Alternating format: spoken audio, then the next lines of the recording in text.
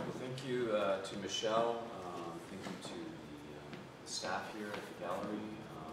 I was very pleased, first of all, to be invited by Michelle 2 years ago to do a show here, and to have the opportunity to work with two museum collections, the Cord Museum and the Musée des Beaux-Arts.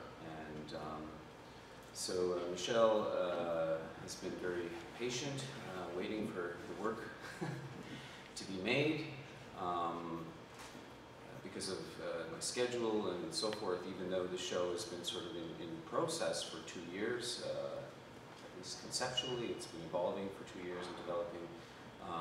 Most of the work actually got made in the most recent few weeks. I don't want to say how many few weeks, but so Michelle's been really great in terms of just her faith in that the work would arrive, and for really respecting the process of, first of all, giving it the time it needs to develop, and then to create the work. So thank you to Michelle for that, and also to the installation crew who did an amazing job on these tents, which were, as it turned out, a little more complicated than I thought they were going to be, but in the end they looked fabulous. I was very happy with how the installation turned out. I wanted to talk, I think, a bit sort of generally about my practice, because I think sometimes I forget that some people are new to my work and they don't know anything about it. So I think I got some interesting questions last night at the opening about who this character was in my work, and is she male or female, and what is she? So I don't know if, have any of you been to any of my talks before, because I don't want to bore you with, so not too many people, 1 or 2?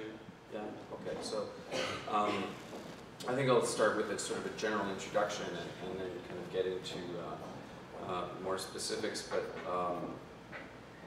I kind of framing this talk about, mostly about the work that I do with museums, and I think responding to museums or working with museums or specific works in museums is really a large part of my practice.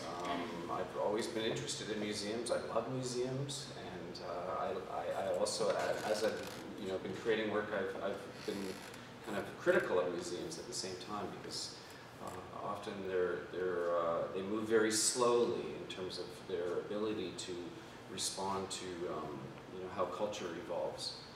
And I've also been critical of museums in terms of how they represent Aboriginal people. So I've kind of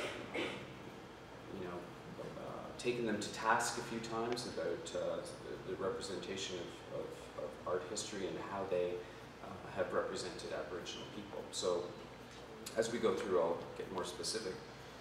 This is a painting by Albert Bierstadt, and I really became interested in, specifically in the history of North American painting as it related to conquest, this idea of colonization, how the Europeans were documenting their experience in North America, and also how they looked at Aboriginal people. So this is, for instance, a painting by another artist from the 19th century, and it's Daniel Boone's first view of Kentucky Valley. And this was a kind of a great starting point for me, because it really just said so much about the European eye on the land, and this idea of possession and the taking of the land. Other themes that sort of came through as I kind of dug through our history were these ideas of Native people as sexual predators.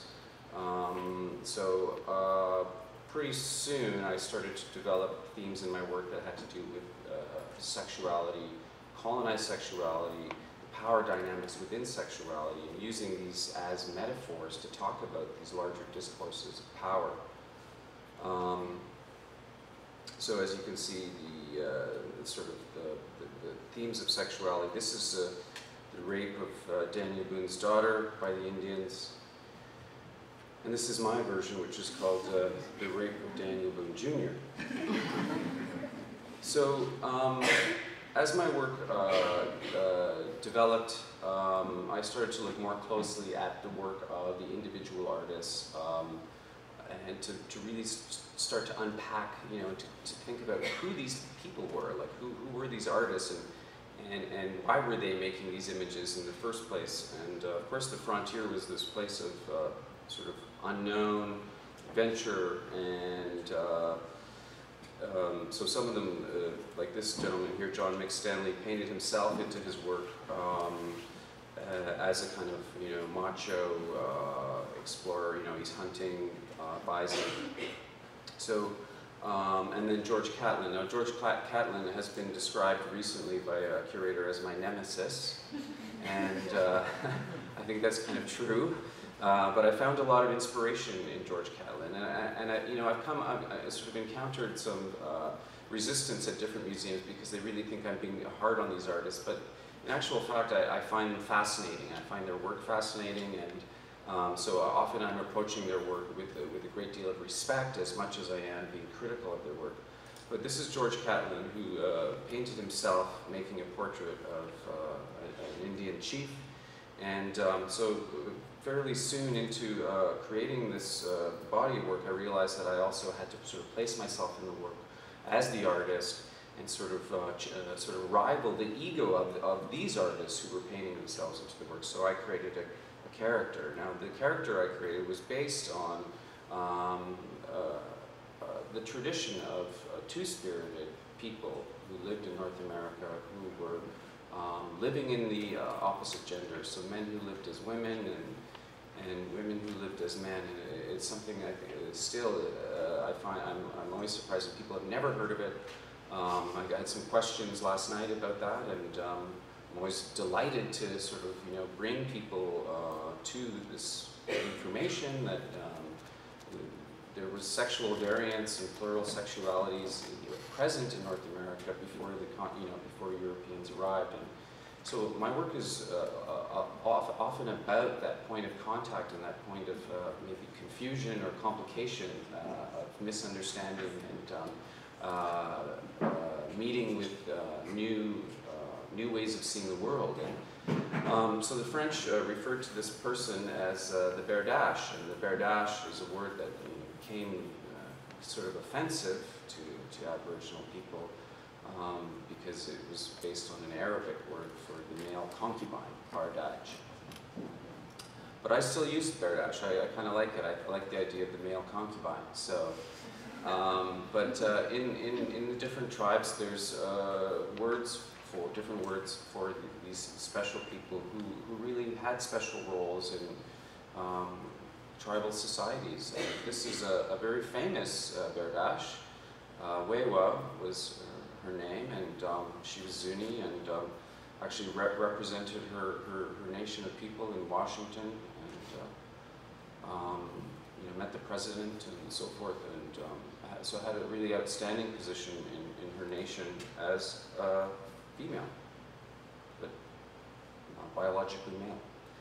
So Catlin made this one painting, the one painting that I was able to find, where he actually painted the berdache, and it's called Dance to the Berdache, and I've created a number of works based on this painting, and I'll bring this image back up as it relates to the different works that I've created. But I've just found lots of inspiration in this image because it is the celebratory dance. It's an honor dance to this person who, and as Catlin described it in his journals, this would happen once or twice a year, or as many times as they sort of felt like it. This is in the Sac and Fox tribe, so it was a way for the men who had had relations with this berdache to sort of celebrate them, and basically had some fun, because it seemed to be an experience that was filled with humor and kind of gentle teasing. Now, in Catlin's journal, you know, as he's describing it as this sort of curious kind of part of the culture, he at the same time wishes that it should be extinguished forever, because he finds it disgusting.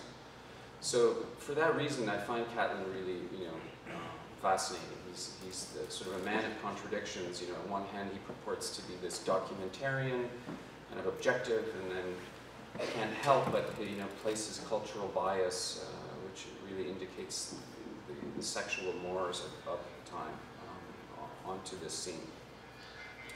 So here's the beginning, the emergence of Miss Chief, Eagle Testicle. She's the alter ego, my alter ego, that I created to inhabit the work and to kind of live in the 19th century. And she does time travel. She sort of shifts back and forth, but she became the artistic persona who kind of reverses the gaze, and her subject became the European male.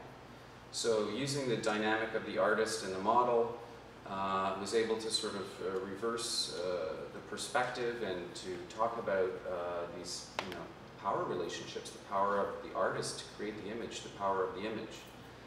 So for her look, of course, I went straight to Cher. Cher had her half-breed, which was so glamorous, and it was kind of gender-bending at the same time, so I thought that was sort of this really kind of interesting cultural as well as gender cross-dressing. But Cher certainly wasn't the first. There was Molly Spotted Elk, who I also sort of came across, who was a Penobscot woman who was dancing in Paris in these female revue shows in the early 20th century. So here she is, Miss Chief, and she's got her cowboy as Saint Sebastian, and she's piercing him with arrows, and at the same time she's painting his picture. So Miss Chief has, since that time, she's kind of rampaging through art history and having her way with various European males, some of them famous historical characters, and others are just sort of these generic cowboys with great bottoms. So at a point, I realized that I'd created this character, and there was almost a necessity to bring her to life as a performance character. And I had never done performance before, but it just seemed like a logical extension of where the work was going. And so this is 2004, and I was invited by the McMichael Canadian Art Collection, which is this the spiritual home of the Group of Seven, as they call themselves. It's in just outside of Toronto, and they are this sort of it began as a private collection, and then became government funded, but ultimately it was this sacred place for the Group of Seven for them to maintain this collection by the McMichaels. And they did some programming, some contemporary programming. They started to collect some Aboriginal artwork and so forth. But in the 90s, the politics changed in Ontario, and the McMichaels didn't like the fact that their museum was becoming kind of progressive. They really opposed the idea that the museum should collect contemporary Aboriginal art. They really felt that Aboriginal art in their minds, and that art in general, was really something that was very specific and time-based. So by the point that I had the opportunity to do an artist in residence, already all the programming had been pretty much locked down by the McMichaels through their lawyers on the board. The contemporary curators had pretty much had to even start deaccessioning work that had already been purchased. And two friends of mine, Aboriginal artists, Michael Belmore and Marianne Barkhouse, had their artwork removed from the premises and put out by the dumpster. So I went into the situation with a little chip on my shoulder about the McMichael, and so I toured. There was one window available in the programming of the institution, which was the Artist in Residence program on the weekend, which I guess most artists would just sort of set up their easel in this little cottage and paint when people would come and watch them paint. So I decided to kind of use this opportunity to do something a little more outrageous. So I got a tour through the gallery before the weekend, and of course you see all the Group of Seven paintings, and then the First Nations gallery. So right away I knew I had some material to work with, because there were the totem poles and masks and all the things that you sort of traditionally would associate with the First Nations Gallery. But then there was this film by Edward Curtis. Now, Edward Curtis, 19th century, early 20th century filmmaker, photographer, was very well known for his romantic portrayals and also for his contrivance in terms of how he would set up his subjects, and often posing them with in their ceremonial clothes when they were doing menial things like cooking. So he was kind of known for his, well, let's say for the profound subjectivity, or his heavy hand, I guess, in creating these images, very romantic images, which are still enduring and loved by everyone, including Aboriginal people. But so here was this film being shown, again, as this sort of European voice of authority on Aboriginal people. And I thought, oh, that's interesting. Maybe I should make a film. So, so it began with this performance piece, which was called The Taxonomy of the European Male, in which Miss Chief finds these boys and turns and dresses them up to look more European, or to look more authentic. And she has one of them play the harpsichord, and she's sort of conducting the scene from her easel. She has them stripped down almost naked and dresses them up to look more authentic in their period gear. And all the while she's reciting text from Catlin's journal and Paul Kane's journal, which makes these broad, sweeping generalizations about whole nations of people in terms of their posture and stature and so forth. Basically, this is at Compton Verney in England, and I was invited to participate in a group show there. But let me back up just before I get that. Now, on the monitor that's sort of in the little vestibule there by the front desk, there are 3 films screening there. They're not really part of the show, but it's previous work. And so I'll just sort of allow you to see those films. But one of those films was shot at the McMichael the same day that I did the performance there. And it's called The Group of 7 Inches. And it was the cinematic sort of version of the live performance, in which she sort of locates these European males in the woods of the McMichael, and takes them back to Tom Thompson's shack, where she sort of has her way with them, plies them with alcohol, and paints their portrait. And so that was shot the same day, which was like this hot August day in Ontario. It must have been about 34 degrees or more with the humidity. So we were just, you know, packed into this Tom Thompson shack. And anyway, Tom Thompson's shack was actually relocated to McMichael and sits permanently installed there as this kind of museum piece, where it's set up with his easel, or, you know, stuff that's supposed to be his studio.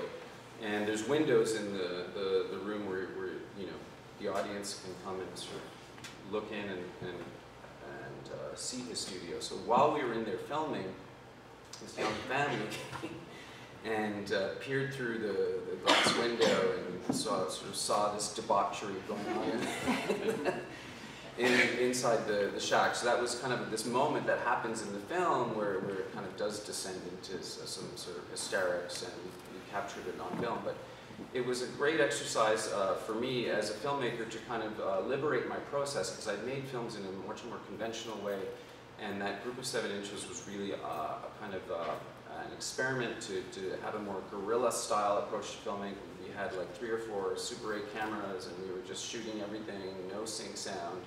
And it really liberated my process as a filmmaker. And the other 2 films that are on this reel that you'll see followed. So Shooting Geronimo, again, was all shot with Super 8. So I just want to show you a little clip from this. Passing through Sherwood Forest on horseback in her marathon and exhaustive taxonomy of the European male. We have an eager audience of 200 or more who have gathered here on the spectacular grounds of this historic museum in the expectation of catching a glimpse of mischief in pursuit of some European males.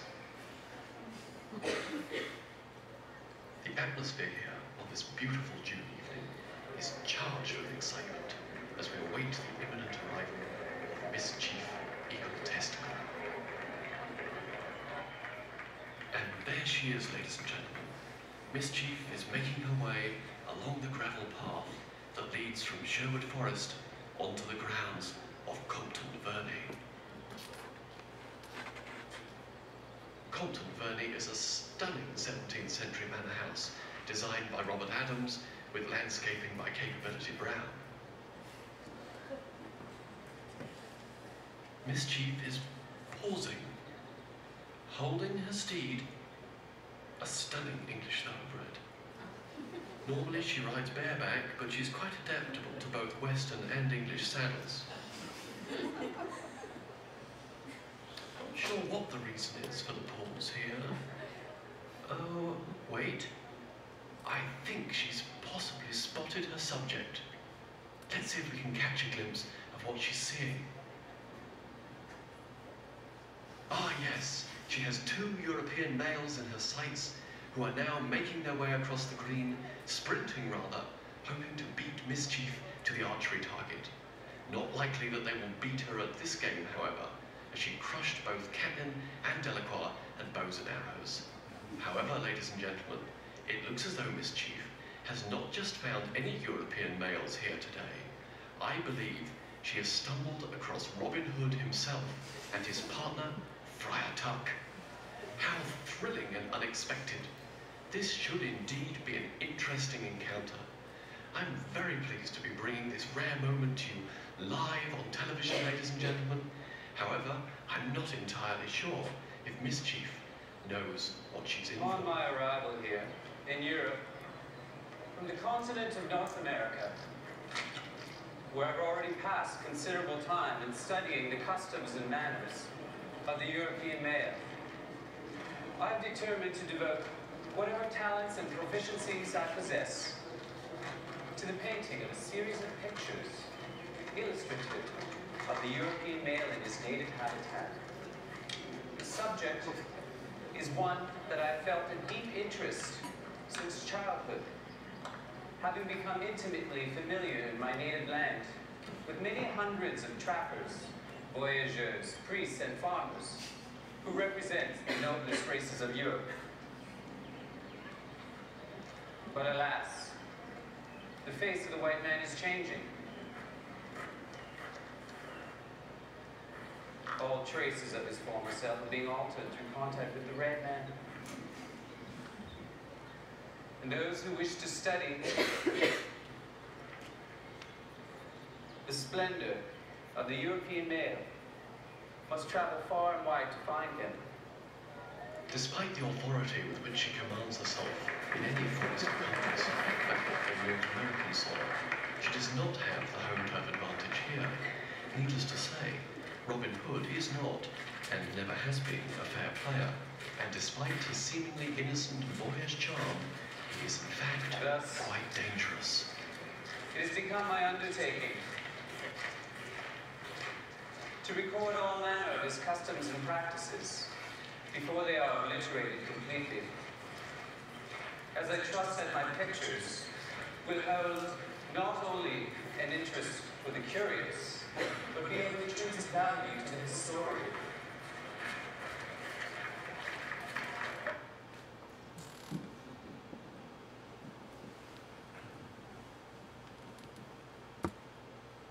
So it goes on, she continues, she takes them inside and starts painting them, and then the piece ends with them sort of attacking her and stealing her Louis Vuitton quiver and Louis Vuitton bag, and they run outside and steal her horse and ride off her horse, and then she ends up sort of chasing them across the green. Robin Hood was the cinematic version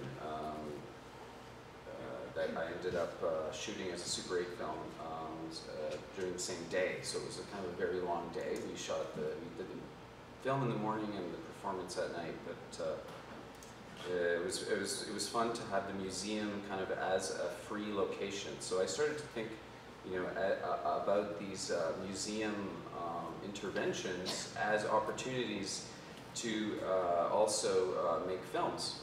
In addition to the live performances, I was able to kind of get a free location. And as a filmmaker, you can't really underestimate the value of getting a location like that for free. Plus all of the staff, the ground staff, and everything was kind of like part of my crew. So I was able to do that at McMichael and at Compton Verney, and really got a lot of bang for my few dollars for these Super 8 films. So back to the paintings. Again, it's like Mischief as this character who is,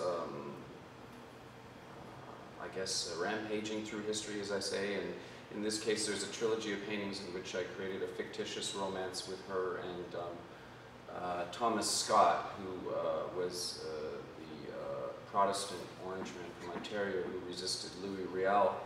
And Louis Riel had him executed, and ultimately this sort of precipitated the backlash of the Canadian government, and of course changed the course of history in Manitoba. So this is called the 4th of March, and it's the day on which Thomas Scott was executed. And Mischief is, sorry, I don't know what's going on here, but she's present. She's kind of upstaging the event, fainting or something.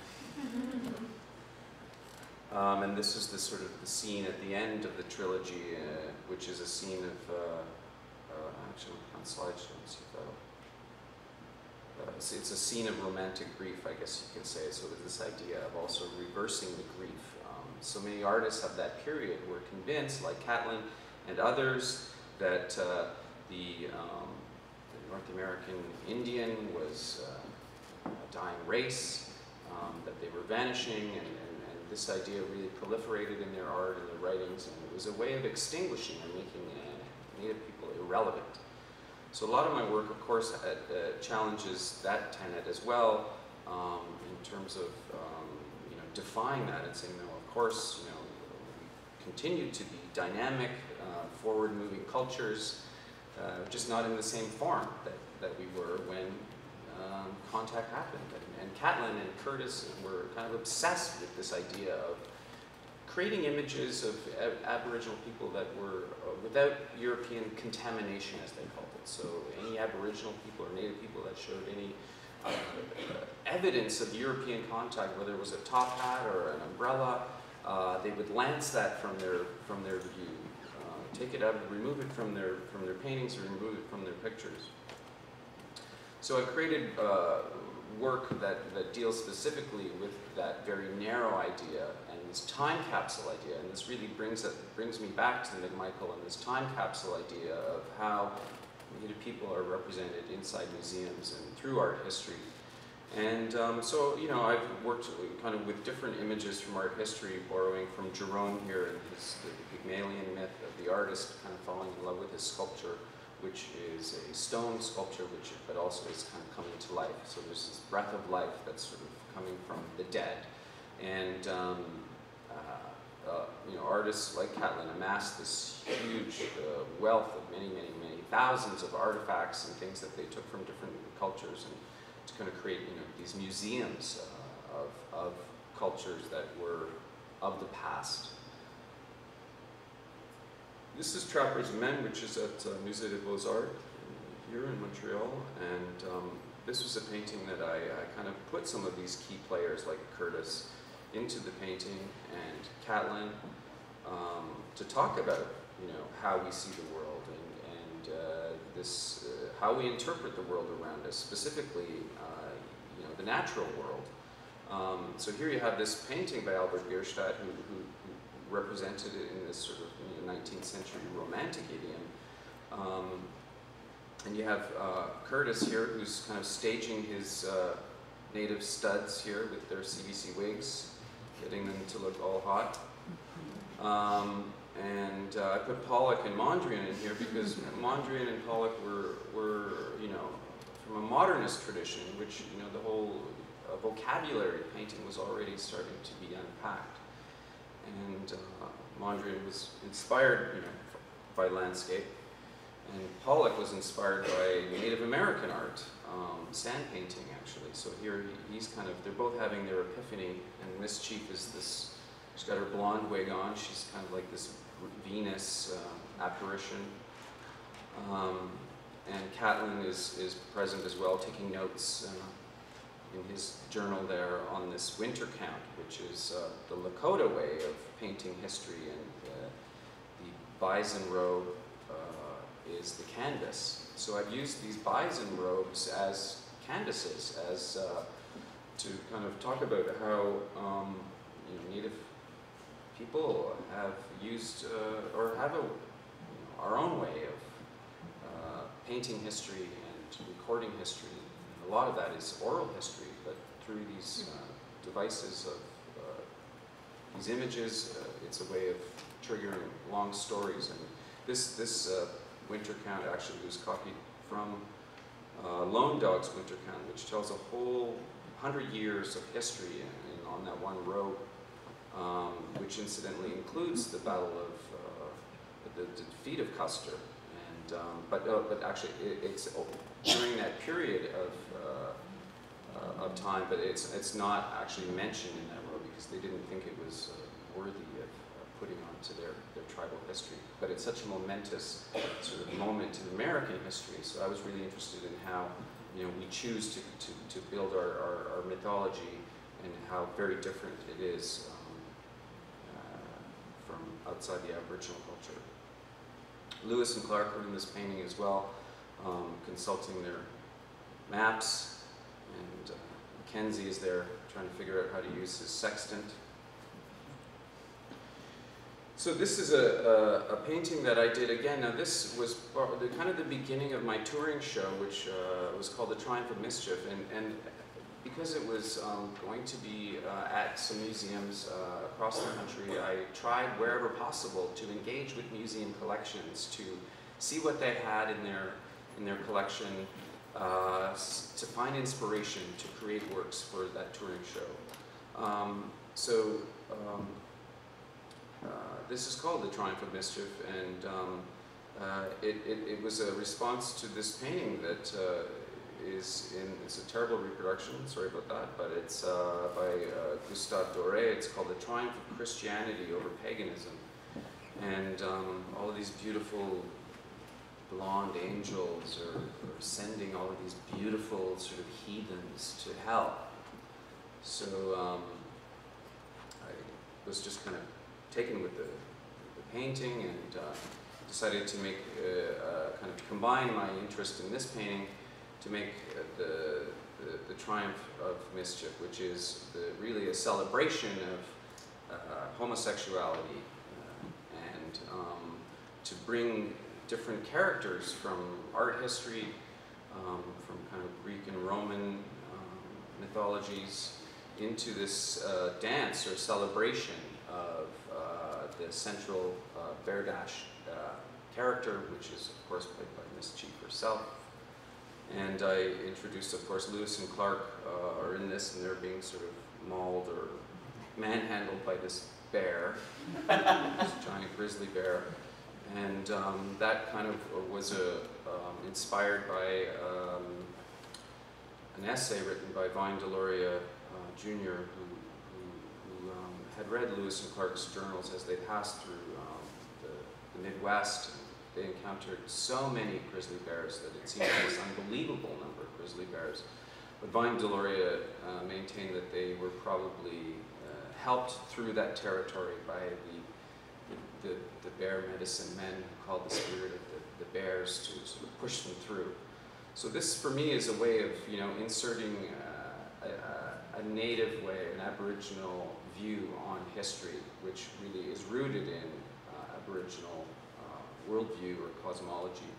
And these bear medicine men, what they would do is, if they wanted to use or call on the bear spirit, they would make them out of figurines out of clay. And the clay figurines, and this was actually documented by a European explorer, that he witnessed these medicine men making these figurines to help with the buffalo hunt. And the clay figurines, he saw it, came to life. They helped chase the bison and And this whole thing sort of happened as an act of magic, but it was something that that Vine Deloria maintains was likely used to sort of usher Lewis and Clark through that area. So all the little clay figurines there are the bears sort of running through the scene. And I was picking on Picasso a little bit here as well. The arrangement of the figures there is from Les Demoiselles d'Avignon. And Picasso, of course, and other modernists were known for kind of pillaging primitive cultures and borrowing heavily inspiration from oceanic cultures and so forth. So Miss Cheek is kind of taken him to task on that. She has her own winter count there, which is, if you look really closely, you can see there are really drawings of her and her various exploits. Various mythological characters. And here on the far right, we have George Catlin himself and Paul Kane. And George Catlin made this painting of this one character, and he kind of used this painting,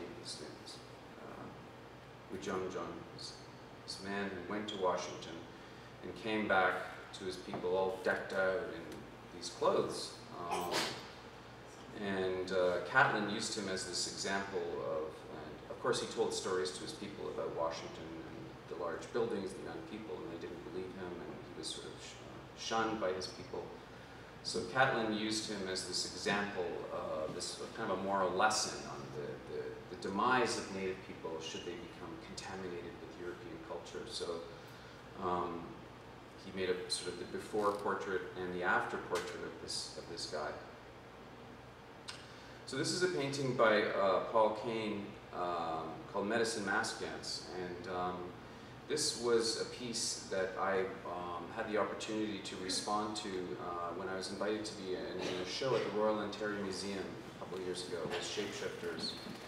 And it was curated by two young Aboriginal curators, and it was a show of contemporary Aboriginal art in the museum, and they encouraged us to go into the museum. Was there anything in the collection? Was there anything about the museum that you find of interest that you want to speak to? Well, of course, I went straight to the First Peoples Gallery because I knew that Paul Kane was hanging there. Again, this sort of voice of authority in the Aboriginal gallery. His paintings are everywhere, along with the masks and various things. So I thought, well, this painting, let's talk about this painting, because this painting is kind of the classic example of Paul Kane's artistic license. And I wanted to talk about his artistic license, and so all these masks are from different nations, and he's combined them all into this medicine mask dance, which doesn't exist. And I thought, well, let's talk about that. I'll respond to that. So what I proposed was that I would make a painting, and I would hang it in the First Peoples Gallery next to Paul Kane's painting. And so I didn't think much of it. I wrote a one-page précis and sent it off to the curator, and they forwarded it to the director of the First Peoples Gallery, who responded immediately with a decisive no. You cannot allow Kent to show this painting in the First Peoples Gallery. We have a problem with him representing the masks. So, I have to consult our Niska elder because we don't find that that's appropriate to have him representing the masks. And I thought, all right, that's kind of interesting. And so they sort of generated this conversation between the curators and the curator of the First Peoples Gallery and myself. And then when that argument didn't work, he started backpedaled a little more, and eventually he just said, we can't have Kent challenge the authority of Paul Kane, basically. We can't have him introduce this doubt about his work to our audience.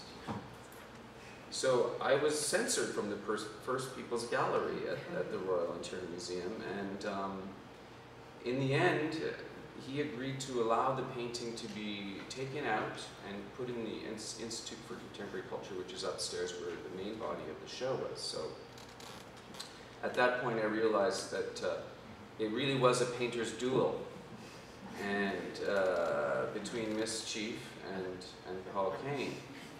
Now, Paul Kane is or was, a Toronto-based painter. And his house, incidentally, is at the corner of Church and Wellesley, which is our gay village. And it's still there. So here in this scene, I had Miss Chief, who has obviously come and toppled over his easel and walking away rather indignantly. And so what I did when we hung the work, I had text from Paul Kane's journal next to his painting, which essentially he was complaining about how far he had to travel from the city of Toronto to find authentic subjects that weren't somehow, Europeanized. Meanwhile, we had, of course, there were Aboriginal people in the city of York at that time. And Miss Chief on her side said, I have presented myself repeatedly to Paul Kane. He refuses to paint my portrait, and I have the latest fashions from Paris, and I don't understand it. So, so here I sort of implicated these other men with the masks as well as Paul Kane. And it was based on this painting by Jerome, the duel after the masquerade. And as you can see, the victor has got this, is either dressed like a native person or is a native person. So I thought that was kind of remarkable and worth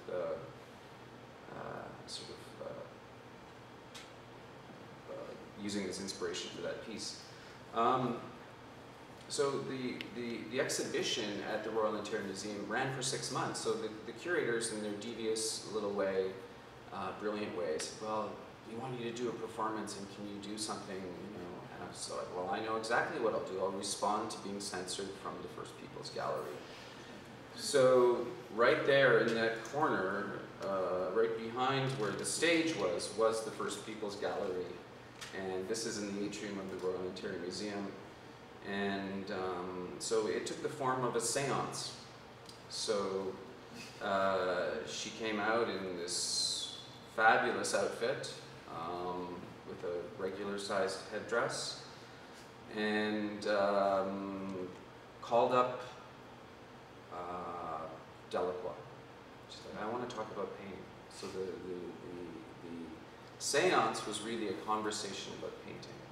And the questions that she asked the painters were basically all the same questions. What are your thoughts on color? How do you choose your subject? And so forth. And they all responded from their own journals in their own voice.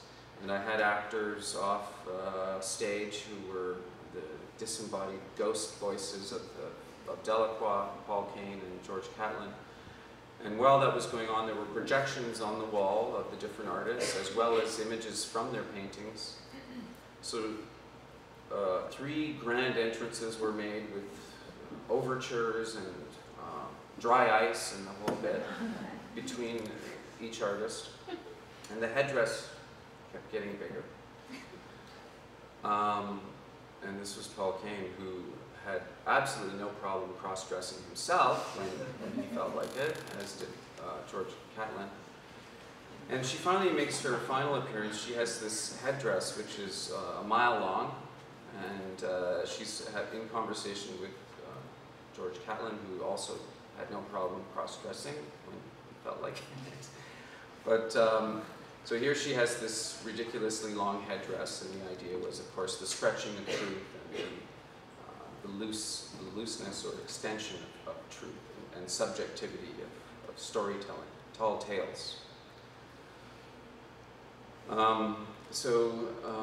At the end of the piece, she really takes George Catlin to task about his quotes about the Berdache. And she asks him pointedly, what are your thoughts on the Berdache? And he says, well, I think it's one of the most disgusting things I've ever seen, and I wish for it to be extinguished forever. So at that moment, the music starts, and she's like, well, we're going to bring it back. And these 3 guys that I've collaborated with before, they're actually dancers in Shooting Geronimo, were in the audience. They jump out, they tear off their shirts, and so begins this kind of dance to Miss Chief. I had a piece of music commissioned for this piece, which is Miss Chief's Club Hit. And it has since been remixed, and there's a video now, which I recently finished, So the piece just kind of ended in the celebration of this dance piece, which was a lot of fun and really kind of made great use of the lobby at the Royal Ontario Museum. So as my show, I developed this show, Trying for Mischief, and it toured, and so I also wanted to bring kind of great spaces inside these museums, great Aboriginal space. So I thought about how to do that based on the teepees. So I created these teepees, which really function as movie theaters, and this is called Théâtre Cristal, and it's made of string and beads, and it's very glamorous. It's very mischief, and all the text on the wall there is based on. It's all writings based on Catelyn's journals, but it's in mischief. She's sort of turned it around. It's her own observations of the European male. And the 3 films are projected in the teepees, the 3 Super 8 films. In this case, it's projected down from the chandelier. There's a projector in the chandelier, and you can see the film projected again on the bison hide, which is this receptacle of history and storytelling. And they're transparent, so you can really be inside the teepee and experience the paintings in the different galleries. I had to version the teepee, truncated version to fit inside these museums, because often, we're confined by 12 or 15-foot ceilings, and teepees are typically 30 feet tall. So I built these versions that would still sort of feel like teepees, but that could fit. And they actually gave me the wrong measurements in that gallery, and we had to poke holes in the ceiling for that piece.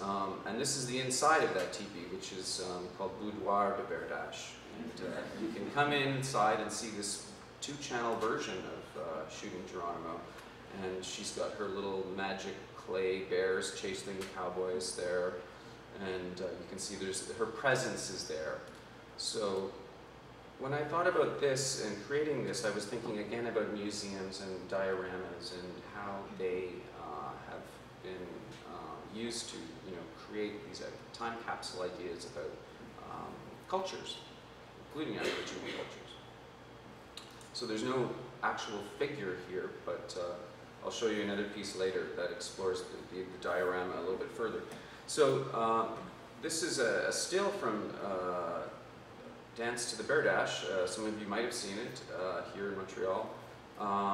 And again, it was based on the Catelyn painting, in which I kind of took that live performance a step further and made a 5-channel video piece in which 4 male dancers, projected onto 4 hides, surround the central hide, which is Mischief, and they dance to her. So, and there's various sort of interludes in the piece. The music is kind of a mashup of Stravinsky's Rite of Spring, this exploration of the primitivism. And when I collaborated with the choreographer, my friend of mine, Michael Grayas, who's Plains Cree, I said, let's refute this idea about cultures being primitive. And so the male dancers, I incorporated these elements of dandyism, the parasol, the top hats. Again, I was like, bringing these European elements and kind of mixing them with the Aboriginal leggings, which are PVC in this case. But Catelyn in one of the villages, well, he described that as actually seeing them everywhere, but he called them dandies. They were the flamboyant men of the tribe, and they would spend their whole day just working on their outfits. And they weren't warriors or hunters. They weren't out there, killing bear or bison, but they would just find any little bunny rabbits, or things they could easily catch and turn them into these fabulous outfits. So I ended up creating a series of paintings about the dandy, kind of imagining who the Aboriginal dandy was as these flamboyant, beautiful gentlemen with very fashion forward. So in this piece, I kind of designed these outfits to be this mashup of European and Aboriginal fashion. So I've used fashion and the idea of fashion quite a bit in my work as this signifier of cultural change and influence that crosses culture, and how we borrow ideas about how we dress from each other. There's an installation picture from inside the Montreal Museum. and it's big enough that you can really walk around it and experience it from different angles. The rear projection, so you can see it from different sides. This is a painting that I did for one of the venues on the tour was the Winnipeg Art Gallery, and I'm from Winnipeg. I grew up there, and my father's family is Cree from Manitoba. And again, I think I did Saturday morning art classes at the Winnipeg Art Gallery, and it really was this place of wonderment for me, and a place of learning, and also a place where I felt I belonged but didn't belong. And so the history of my great-grandmother's people were that they were relocated 3 times. Moved from St. Peter's, which is just north of the Winnipeg area, and the government had made an agreement with them, which was ultimately not honored. And as you know, settlers arrived, more and more of them arrived. Demand for the land increased, and that community was disbanded and moved and broken up, and people were pushed off to different locations. And so that happened 3 times within her lifetime, and eventually she went and homesteaded off reserve in a community on Lake Winnipeg. And because of the land that ultimately was finally given to our nation is a swampy, kind of not very attractive piece of land, I guess you could say. So a lot of people didn't want to live there, my great-grandmother included.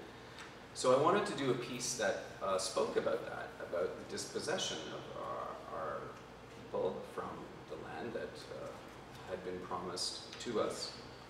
And I thought of, I've used biblical allegories, and there are biblical allegories in this show.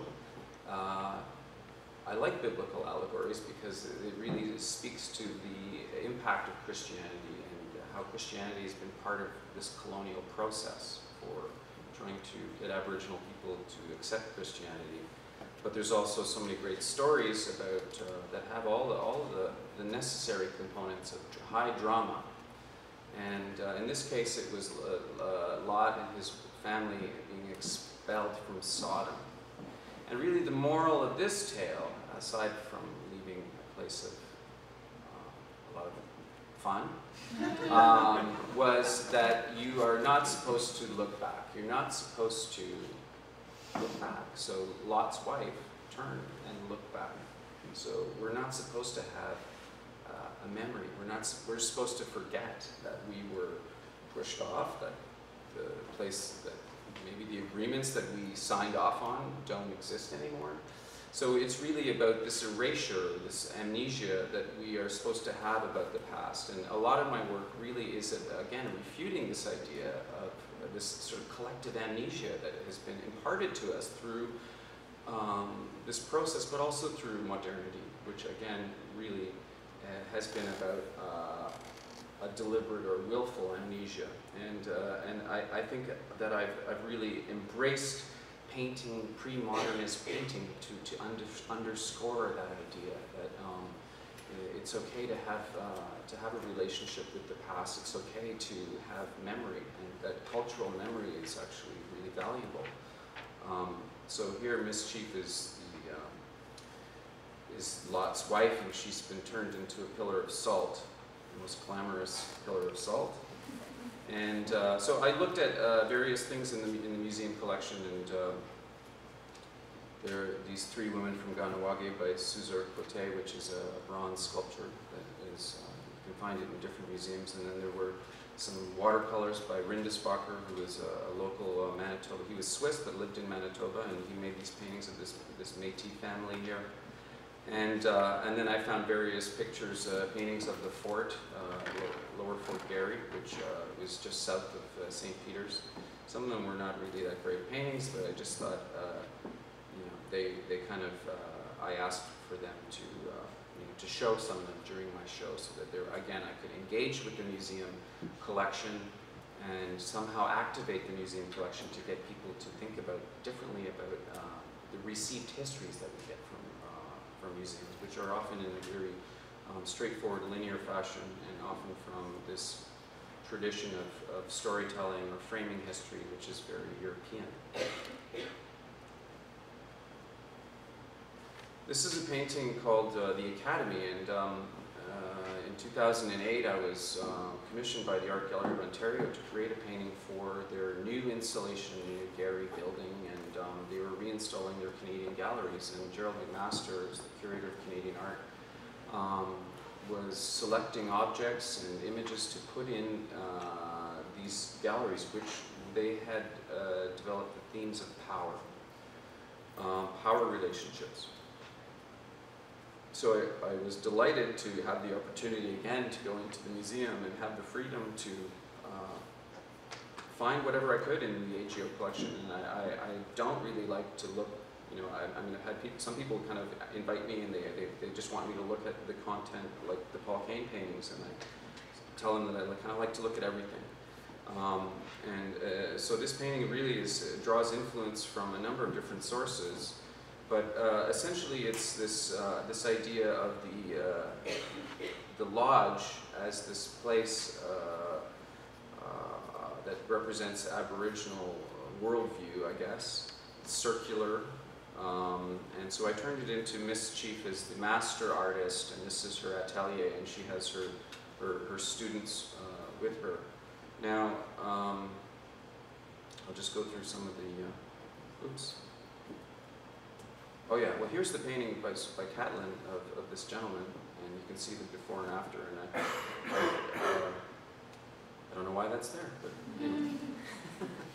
So this is a painting by, it's called Zeuxis Choosing His Models, and it's a terrible reproduction. The actual painting is very beautiful, and it's in the Art Gallery of Ontario, and it was sort of one of the foundation paintings for the Academy, because it was about this idea of selection, about idealism, you know, and I saw Catlin as kind of having, you know, made those same choices about, you know, his models, and how his models had to be this idea of pure cultural purity.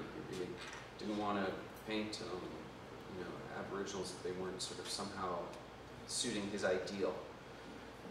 So here, the artist extrapolated the best qualities of these 5 female models. And then I also looked at this, this was not in the AGO collection, but I didn't restrict my influences to only what was in the collection, but this is something that was done by one of David's students, and I was just kind of struck by how gay the scene was. The male models and all these men sort of pressed in there tightly, and so that was part of what shaped my thinking for what Miss Chief Studio would be like. And this is a painting from the 19th century. Just blanking on the name of the artist, but it was one of the artists of that period who again was making images of Native people. So I got influence there, and then this Aboriginal man here in the Benjamin West painting, of course, made it into my painting because he seemed to have the pose of the thinker by Rodin, and I like that idea of, you know, just Aboriginal thought and philosophy, I guess you could say. This was the founder of the Grange in which the AGO is built on,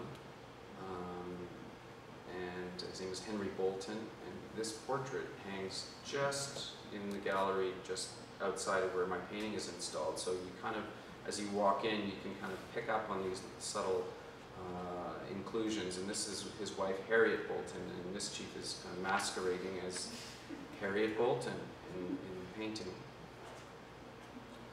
And this pot is in the painting, and this pot is actually made by the Zuni Berdash Wewa that I showed you the picture of, who was also a master potter.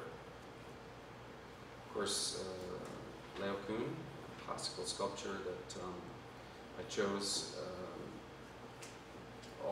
partly because of the serpent, which the snake theme kept coming up in various things. So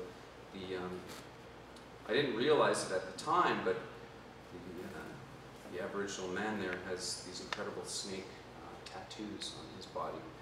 And I only realized that after I had made the choice, but this is Castor and Pollux, a bronze sculpture in the AGO collection. This is an Eden shell pole, which was in the same room as my painting. This is Rodin's Adam, which is at the AGO. Haida mask in the same room. These are both in the same room. This is an Orville Morisot. There was a Morisot painting in the AGO room. This one was not in the room, but I think it's in the collection. There's a close-up. You can see the snake tattoos. Paul Peel. Paul Peel was at the AGO, and I turned these into sort of these, I guess, cupids.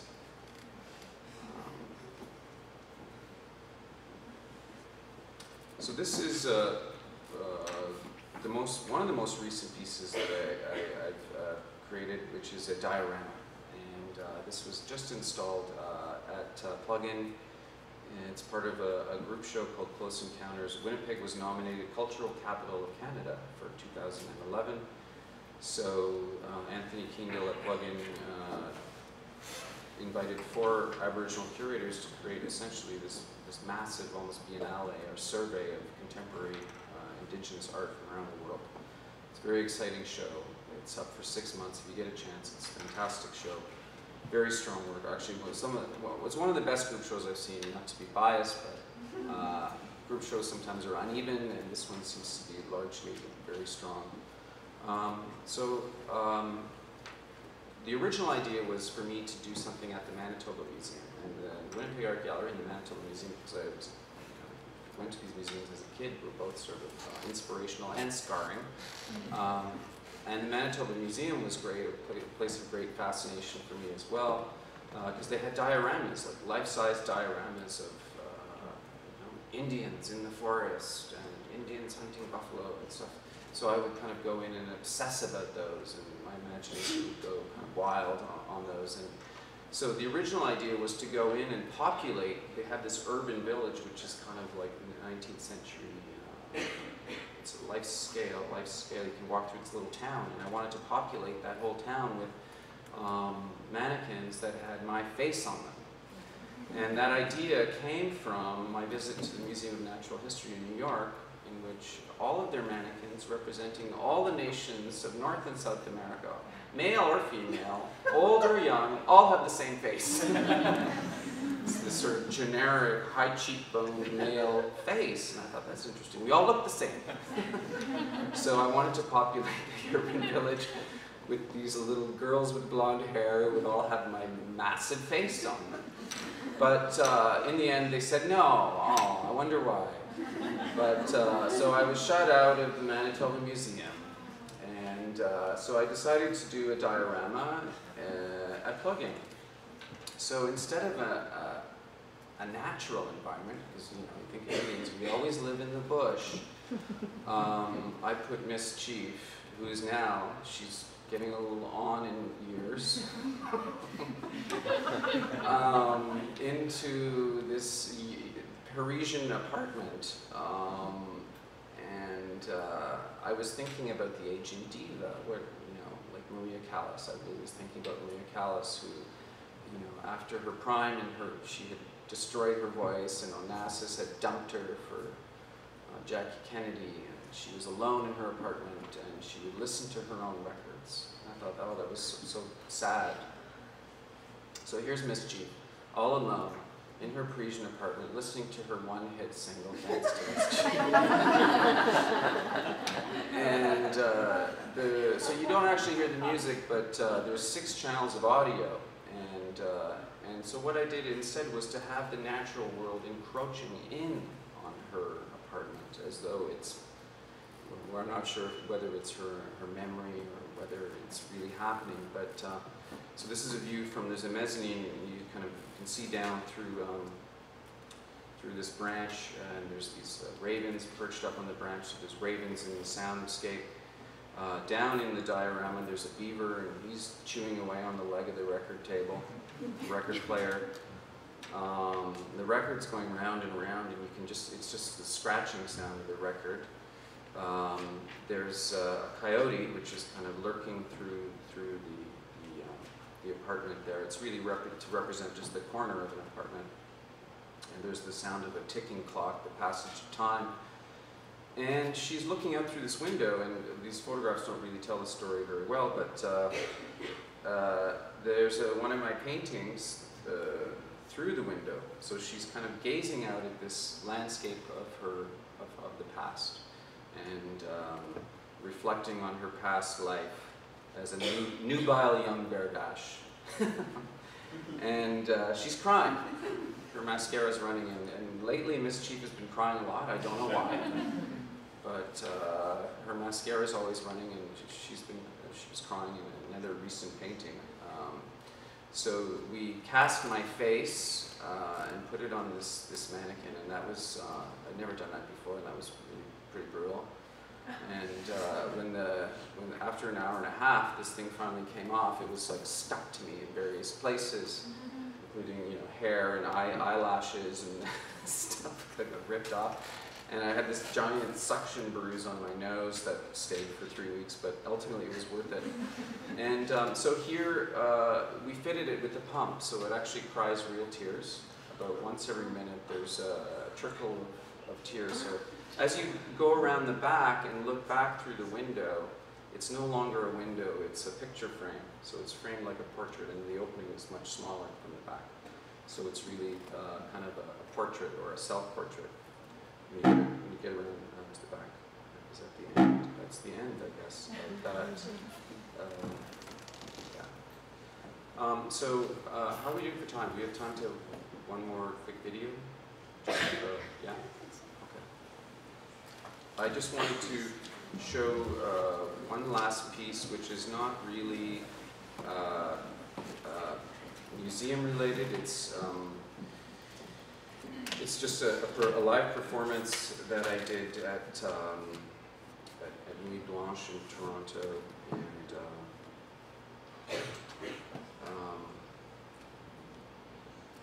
it was an opportunity to kind of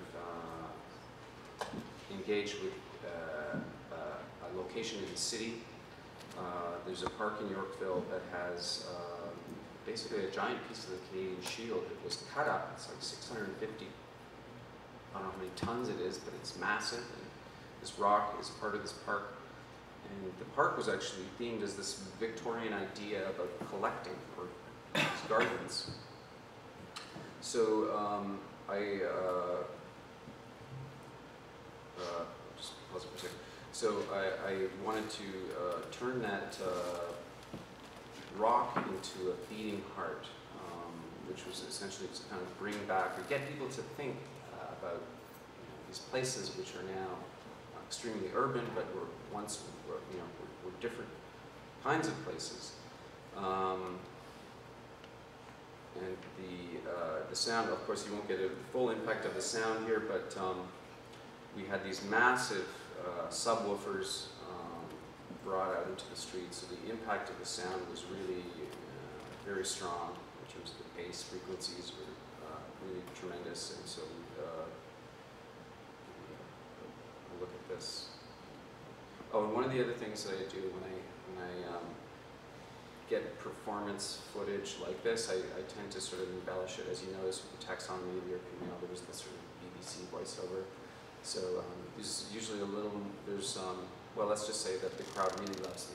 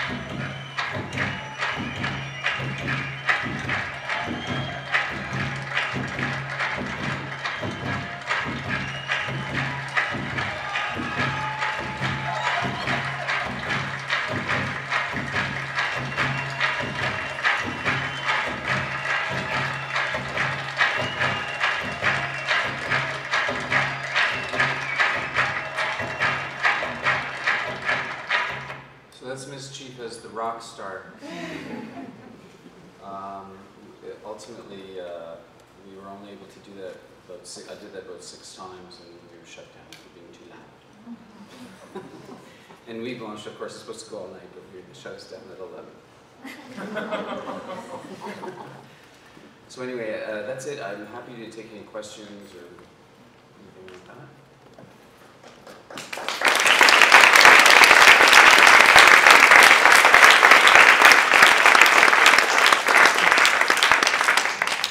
The question is, have I done work at the National Gallery before? Greg, why haven't I? No, I haven't done any special projects with them. They've shown my work, they've collected some of my work, but no special projects yet. I'd love to. Do you think it's useful to have the term Aboriginal artist, or should we just be talking about Canadian artists? That's a good question. Well, I think maybe Canadian artists or just contemporary artists is better. I think it's a process of, I think it's really different for every artist, and I think how you sort of define yourself. I think we do, it is problematic when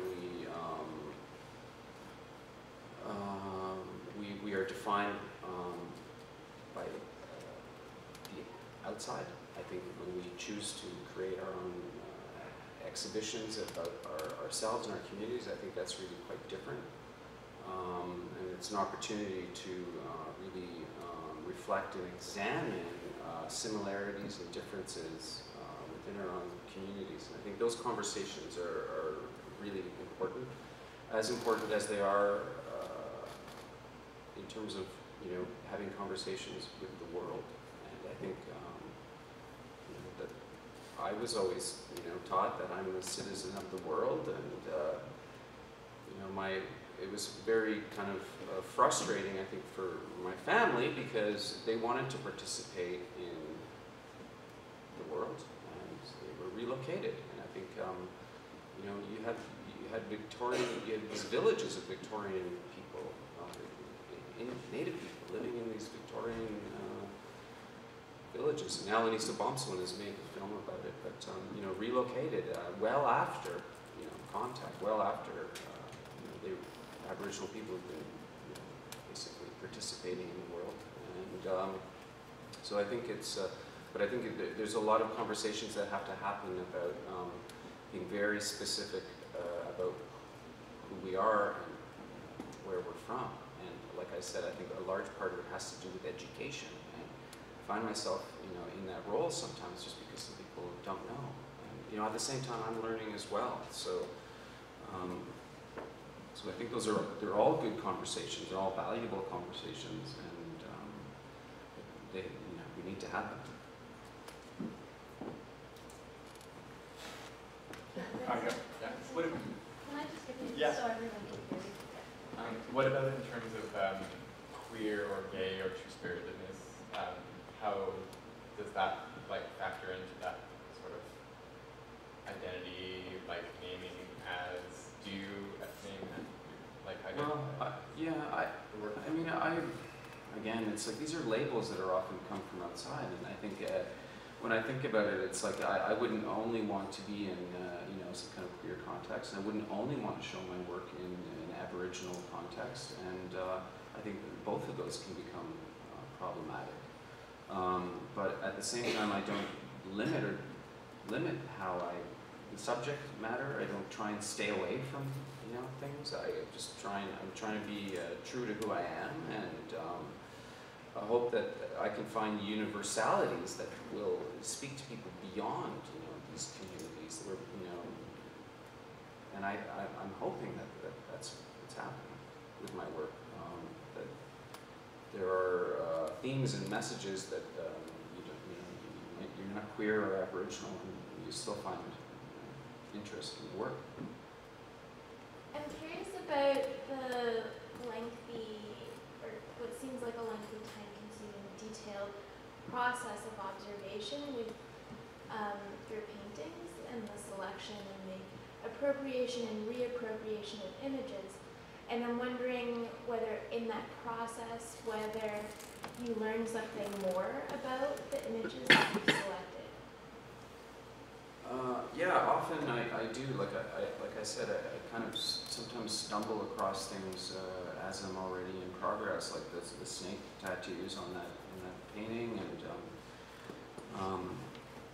it's always a discovery process when especially if I go into a museum, and I had the opportunity with McCord to actually go in and just start pulling out drawers myself, and that was amazing. So you can very quickly just kind of discover a lot. So that kind of thing happens all the time, and there's probably a number of examples. One thing that happened here with this show was, of course I'd seen the Mary Magdalene painting at the Museum of World Art, and I loved it and wanted to somehow engage with it, but the reproduction that I had of it, in my studio was about that big. It was in their catalog, so I couldn't see all the details, that were in the painting. And then when it was actually here, like the day before the show opened, I saw that some of the jewelry, in the bottom corner are actually the same sort of teardrop shape as the earrings that are in the show here, and that was kind of a nice discovery that happens, well into the process. Just in the same vein, I'm just wondering if you ever are curious to watch people watching your work.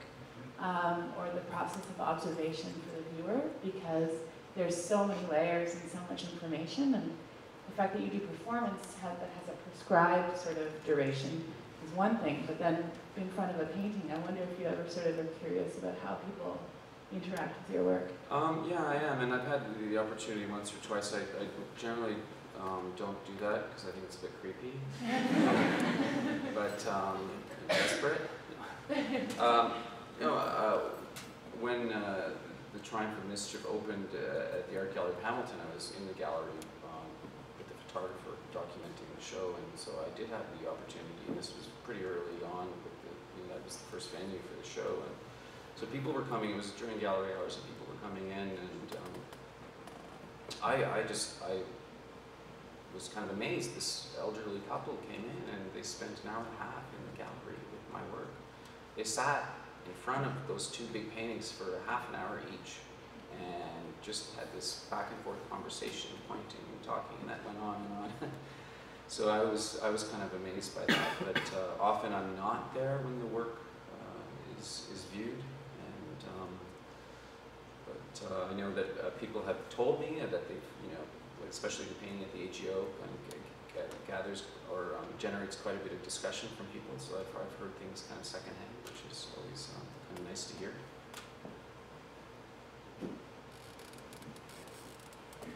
Hi, Kent, it's Gowanani back here. Hi. I'm just amazed at your use of materials. Now, I've known your work for quite a long time, and I remember when you did those the prayer paintings. I can't remember what they're called, but with the pre-syllabics on them, and you had developed an entire technique of painting. And then I remember when you started doing these historical paintings, and film, dioramas, installation and performance. I'm just, how are you doing this? Like, do you have a clone? So like the question, yeah, it's kind of a nuts and bolts type question. I think you're a genius, by the way, and an inspiration, but I just would love a little insight into how you make that happen, and I know you must have, I can keep asking the question, but I think it's there. Thank you. I was a painter for a few years before I kind of broke out and started, investigating other mediums, but it was really came out of a desire to collaborate with people. And so I get a lot in my work is through collaboration, through working with some really brilliant people. I have to say, it's not all me. It's I've had people like Michael Greyeyes, Giselle Gordon, who is a filmmaking collaborator of mine, and I consistently work with the same people over and over again, and then new people all the time. But I love actors, I love performers, and I just find my work, in composers, and I get it through collaboration with some really brilliant people, and so they make me look better. And the video piece here, I have to confess, thank you, Michelle, for kind of pushing me. But I was so overwhelmed with the amount of work I still had to do on the paintings and running out of time, and I was like, I can't do the video, Michelle. And she's like, oh, come on, I need the video. So, but I have worked with the same people consistently, and I've done a number of short films and videos. So that piece came together quite quickly because I was able to call my peeps and just say, are you available next Sunday? And they all said yes. My key people all said yes. My makeup person, very important. She's it's getting more challenging for her now that Miss Chief is aging. But and then my cinematographer, who also had a bigger challenge because there's close-ups this time, girls. We're going to be in there tight, so we really had to rent some extra lights and blast it with light. And but that video was really inspired by shampoo commercials. Again, the theme that runs through this, one of the themes that runs through the show is hair. And so I was looking at these shampoo commercials and the slow motion with the hair and the glamour. So that's the look I wanted. And I knew that my people, like Jackie, she's an amazing makeup artist. She could pull it off. The cinematographer would be able to pull it off. And so it's about working with the best people you can find. And we're going to work together. When I look at the work you've done and with institutions like museums, and it seems to me that the museums of fine arts are more open to your risk-taking with you, in the sense that they seem to have a capacity to be self-reflexive that history museums don't have. Because I'm thinking of what happened at the ROM, and then you mentioned that in Manitoba the museum wasn't interested in, which seems, kind of mind-boggling that they're not willing to address those issues. And I'm wondering if you have anything to say about that, because is it because there's contemporary curatorial, there's contemporary curators that are, have that critical dimension and bring that to those museums, or? I think that's part of it, that the curators are kind of just more attuned to these conversations that happen more often in contemporary art, but these other institutions are often bogged down by people who've been in the same job for 20 years. So these museums are, it really is about people who kind of hold these positions for 20, 25 years. Like the gentleman at the Royal Ontario Museum, he's been there, Paul Kane really is his whole life. And I think, I felt kind of sorry for him in a way, because it's like, I like Paul Kane. It's not like I don't like Paul Kane. I just want to, I want us to be able to have a conversation with Paul Kane.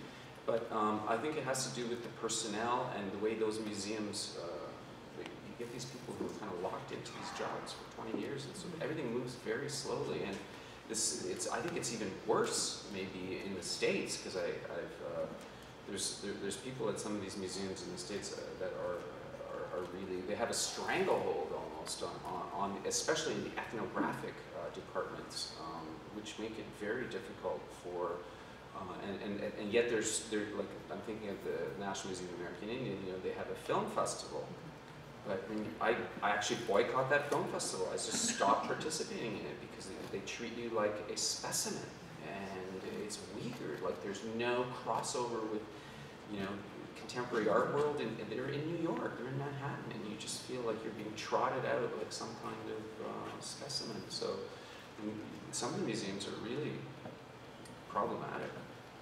But what's been the fallout in Toronto with what happened at the ROM? Because I mean, I can't imagine that being constructive in the long term for them. I know it went up, like that sort of incident went all the way up to Thorcell, who was the director at the time, and he deferred to his staff member and allowed that to happen, and he's still there, but Thorcell has moved on, so I don't know if there has been any sort of movement there. But it basically means that I still have a job. That's right. Okay, thanks. I noticed in your two paintings, the old painting and the Montcalm painting, that Miss Chief is wearing her woven hair earrings that are, to my mind, very British and very Victorian. And she's wearing a choker that's an Aboriginal piece, also a hair piece. And I was just wondering if you could talk a bit about the two divergent symbols, like the British and the native elements, and also just about hair and the choice of the hair pieces in the image. Well, again, you know, Miss Chief is sort of she's very fashion forward, so she's always interested in the latest European fashion, and so I think that, you know, that's just a statement about, you know, what my work is about. It is about, you know, kind of breaking down these, you know, divisions between Aboriginal and European, and the fact that we've been here for hundreds of years in conversation, living together, sleeping together, fighting, negotiating, and so I think it's kind of more interesting to have these intersections. And like I said, fashion is really a great place to start. It's our outward appearance. It's how we define ourselves and what we wear. The hair theme, I guess I had a kind of a slight idea. I had some ideas for paintings in the back of my mind, but as I actually went through the McWard, and I started to find those, you know, those prints of, you know, the royal family, and then I started going through these drawers and just finding these incredible things made out of hair, you know. And they're kind of beautiful and creepy, and so I was just kind of, that kind of determined through my visit that it was going to be based on hair, and then I started thinking about hair as power, and you cut hair, you cut power. So that, you know, kind of inspired the Samson and Delilah allegories, and then the Mary Magdalene, the hair washing Christ's feet, this idea of her so much love for him and surrender, and then that sort of, you know, inspired the painting as well as the video.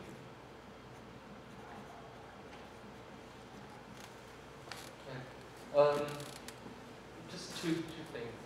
When you're referring to you know, these curators who don't let you access, do you think that a lot of the time they're actually in love with that work? Oh, absolutely. And they see you as the defacer? Yeah. I know that was the case at the ROM. Like he makes pilgrimages to these rapids, like in Northern Ontario, that are in Paul Kane's paintings. I mean, he's a Paul Kane fanatic. I respect that though. Like I said, I think that's amazing. You know, I just felt kind of sad that more people can't appreciate Paul Kane, and maybe in a different way, because he's still relevant. You know, and like that's what was sort of strange in my mind, is that he's not. It's not like I'm trying to deface him or defame him. It's really about just continuing to have maybe new conversations about his work. The other thing was just having the title Miss Chief. Is access often given to you because the curator or the audience is more in love with you or more in love with her?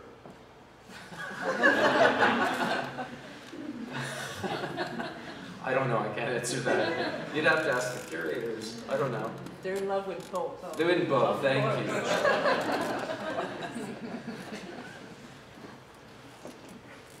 Hi, thanks for your presentation. I have kind of a long-standing question that I want to ask you about a detail in is it the Triumph? Triumph of Mischief? Yeah. And you showed us the detail of Lewis and Clark being right there. And behind them is, and this is a very specific question about that detail, is a mother, a Native woman who's a mother. and I'm not sure what she's doing, and I'm not sure why she's there. And I was wondering if you could- Well, often people have asked me, why aren't there any women in your paintings? I don't know, I like men, but I do like women too. You know, that woman, I'm not sure if I'm pronouncing her name right, Sacagawea. She accompanied Lewis and Clark. She was pregnant at the time.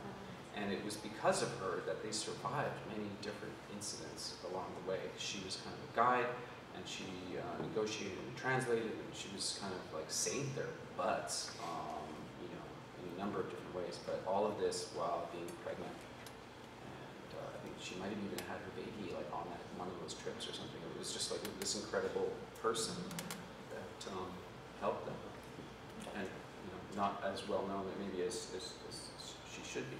Sacagawea.